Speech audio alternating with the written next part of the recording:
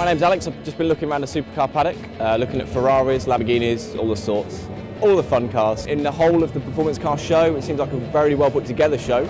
You know, there's cars from all areas. You have got your supercars and you've got your owners clubs, and it's like everybody getting together and enjoying the cars for what they are, I suppose. Yeah, it's really great coming to a function like this because you get to see so many different varieties of cars. Not just the actual cars up and personal, but you get to see all the parts, mechanics and everything else that goes with it. So you just get to see the whole experience. We've seen some pretty mental stuff. There's been a Lamborghini with all sorts of carbon fibre all over the place, a couple of Ferraris and loads of like stock examples of really good cars.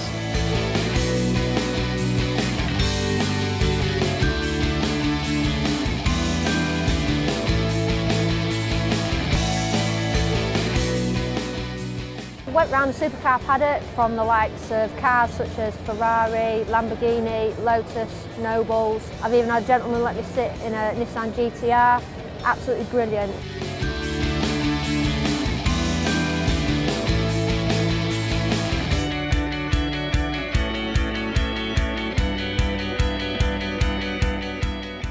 Love Italian cars, love performance cars, hence why I'm here today. I think the best thing about piston heads are the fact that you get to interact with petrol heads that like all sorts of cars, not just Italian cars. So I get to see a wide range of other sort of performance marks.